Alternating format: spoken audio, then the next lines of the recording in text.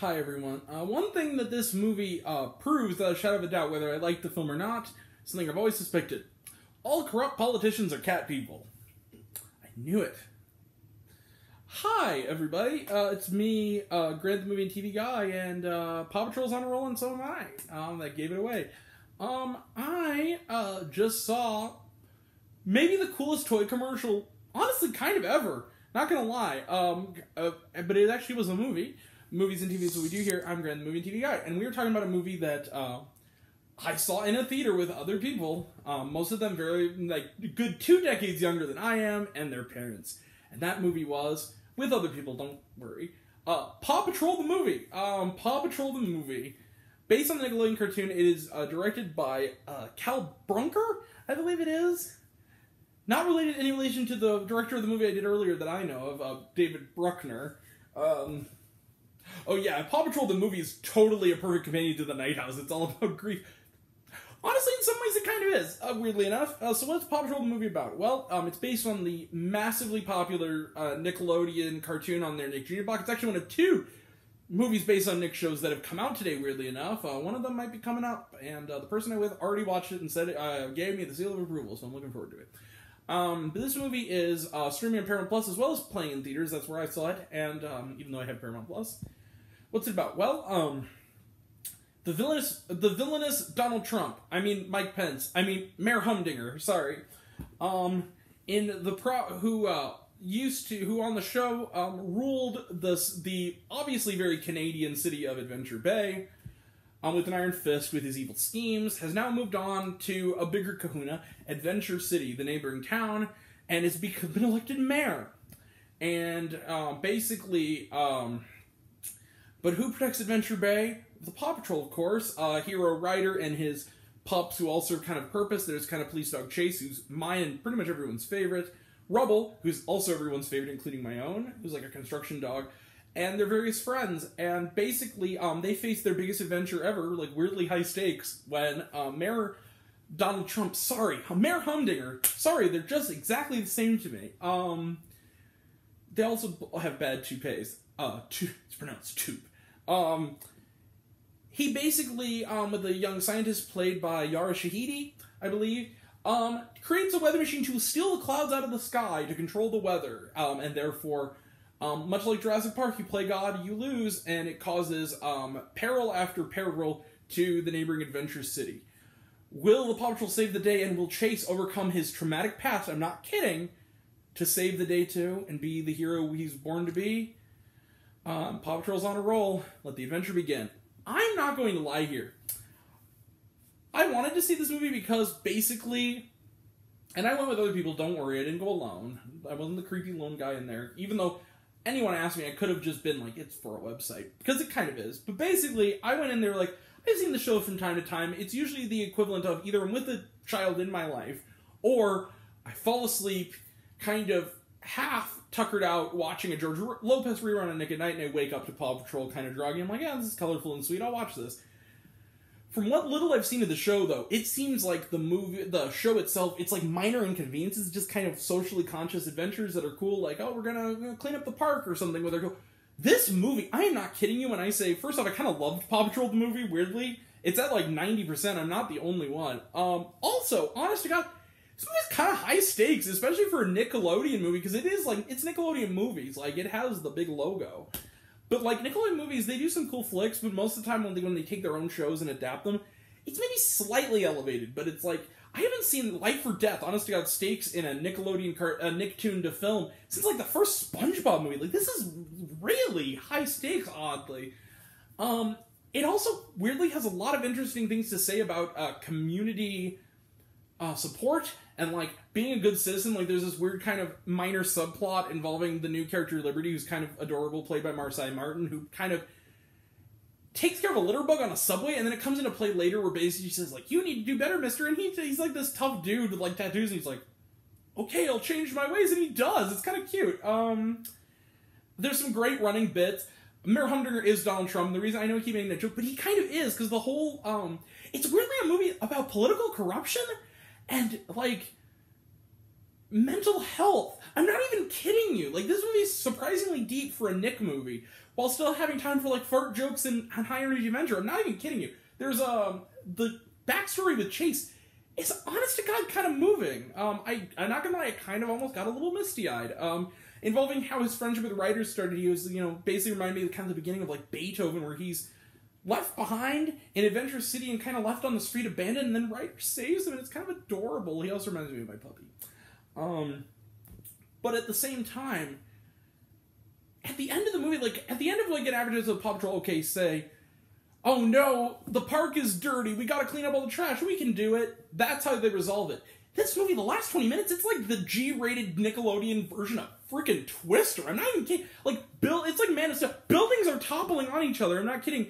There is literally a part where, like, Ryder is hanging off of the elevator shaft, and at one moment he's under rubble, and it's almost as if he doesn't make it for, like, a second. There's a scene where, remind me of the one in Homecoming with Chase, where it's like, come on, Spider-Man, where he's under the rubble. It's kind of tense. Like, there was one kid in the movie, honestly, I was kind of going like, Mommy, and I'm like, I'm with you, kid. This is tense for this movie. I was not expecting this, and I kind of liked it. It's not perfect. I'm not going to go, like, with the full way with it, but, like, this is shockingly not even a good man. This is a full price for me. This is, Paw Patrol the movie has merit. I'm not going to sit here and say, like, it's Mitchell's vs. Machines level good where you can watch it without kids and really get as much out of it, if not more so, than your kids would. No. But it's harmless, and it has something to say. Like, there's things, there's lines in the movie. One, there's kind of a great running bit about, which I immediately hated, where Humdinger was trying to make, it's in the trailer, a subway system that has, like, a loop-to-loop, like a roller coaster, and they have Jimmy Kimmel playing a cartoon who's Jimmy Kimmel. He's like a news reporter with also a bad, piece. And he goes, that whole 5 minutes is just like, this is not gonna work, this is the dumbest plan ever, this sucks, this is bad, and it just, immediately people's lives are in danger. He's like, told you, it was dumb. Kind of funny. Also, as a toy commercial, like this, if I were 6, and I'm, a good 2 decades older than the target audience, if I were 6, I would want a playset of that new, like, some of the toys, basically, the toyetic stuff, it's kind of cool. Like, I kind of see that being a cool, like, toy. But then again, like, President Trump, Mayor Humdinger, I'll stop, I promise. Mayor Humdinger has, like, this line about how, like, something like, what does someone say, like, you can't do this, something like that kind of boilerplate dialogue, and then he goes, listen, he says, I'm the mayor. My job is to make short-sighted decisions, spending lots of money making short-sighted decisions without even thinking about my constituents. I'm like, this is really kind of funny and sharp. There's another part where they do, like, a Peter Rabbit 2 thing where they're like, someone, I think it's like the new dog Liberty, says to Ryder, like, how do you afford this place? And he goes, pulls out, like, a legit t-shirt you'd buy at Walmart and goes, we sell Paw Patrol merchandise, ding! And I'm like, I want that. I'm like, that's really funny. And then, like, again, there is a moment that is legitimately, like, take a mental health day dramatic moment, like, where Chase, he was abandoned, he like, tenses up, and Ryder goes, like, and he's a puppy, so he doesn't understand, like, he's basically a little kid, but he's like, dude, like, you're going through a traumatic situation, it's triggering, like, go take the day off, take a mental health day, it's like, and it's kind of touching, where he doesn't know how to react. I'm like, I could have used this movie when I was 6. Why didn't this movie exist when I was 6? Honestly, I kind of love the Paw Patrol the movie, surprising. I'm not going to go all the way with it, but I'm going to go far enough. I'm going to go at least a 2-block walk. I'm going to give Paw Patrol the movie 4 out of 5 stars. This is a shockingly good movie. This is on the same level to me as something, yeah, that's right, I give Paw Patrol the same score I gave Free Guy, and a higher score than Don't Breathe 2. So what? I really dug it. I'm going to give Paw Patrol the movie, you gotta be honest, surprisingly exceeded my very slim expectations. I will give Paw Patrol the movie 4 out of stars. Well, the animation is kind of awesome. They did a kind of an upgrade from the show. It's saying something that the weakest thing in the movie is Kim Kardashian, who has 2 scenes, and even that's redeemed because it leads to one of the best jokes in the movie where they compare, she's like a poodle, and there's a part where Liberty goes like, she's again, just Kim Kardashian as a dog. And I think it's also kind of a nice little kind of, middle figure that she's still going by Kim Kardashian West because she wasn't divorced from Kanye yet. He's still the most interesting thing about her, but basically, and then like Liberty goes, a lot of shade to be thrown by a dog who looks like a toilet brush. I'm like, okay, it redeemed that for me. Yeah, this is pretty great. Paw Patrol the movie gets 4 out of 5 stars, surprisingly. Share the trash. Weirdly short. We have, let's see. I can just remember it off the top. We had, maybe, oh, darn it. What was the first one? I just remembered, and now I just lost it. What was it? Hold on. Never trust Grant to remember.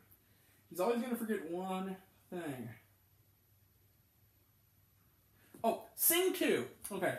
Knew it was what we talked about before. Sing 2. The only one in Encanto, which I've never even heard of, it's the new Disney film. It looks kind of cute. It's hard to tell kind of what it's about, but it's Lin-Manuel Miranda, so I'll go see it. And then,